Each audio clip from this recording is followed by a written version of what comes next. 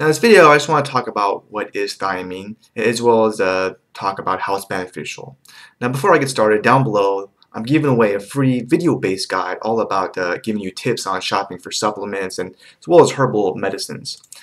Now, if someone doesn't have enough of this vitamin, then it can create a condition known as Beriberi.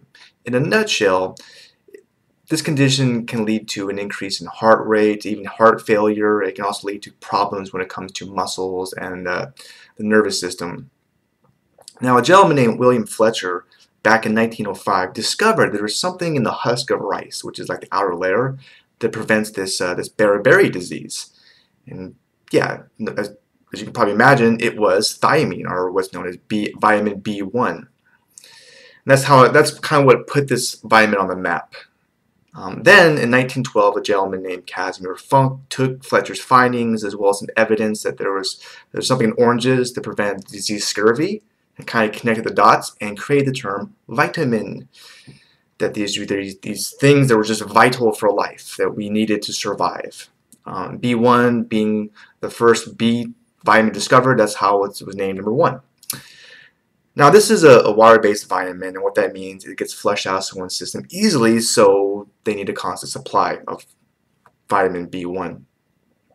Now, a very large way the body uses this nutrient is to convert carbohydrates into energy. It also plays a big role in creating hydrochloric acid, which helps break down food in the digestive system. In fact, this acid is so strong that if it wasn't for these mucous membranes in the digestive system, it can eat through the stomach and actually, eat away yourself, which is pretty wild and crazy.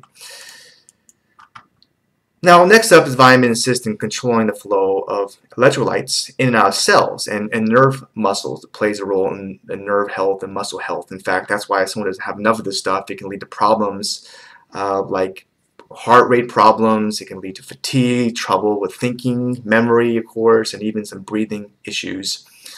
Now, apart from somebody just needing this vitamin just to survive and just function normally, it actually provides some cool benefits, which I want to share a few of them with you.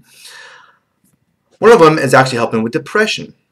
Scientists in a study that confirms this was scientists at the Shanghai Institute of Biological Sciences actually looked at 1,500 men and women between the ages of 50 and 70. They used all these questions to determine, whether they had depressive issues or whatnot, and measured the amount of thiamine in their diet. And the end result, the conclusion was that the people with the lowest thiamine intake were 1.5 times more likely to suffer from depression. So there's a link there. And another really cool thing they can do is actually help out with vision, eyesight.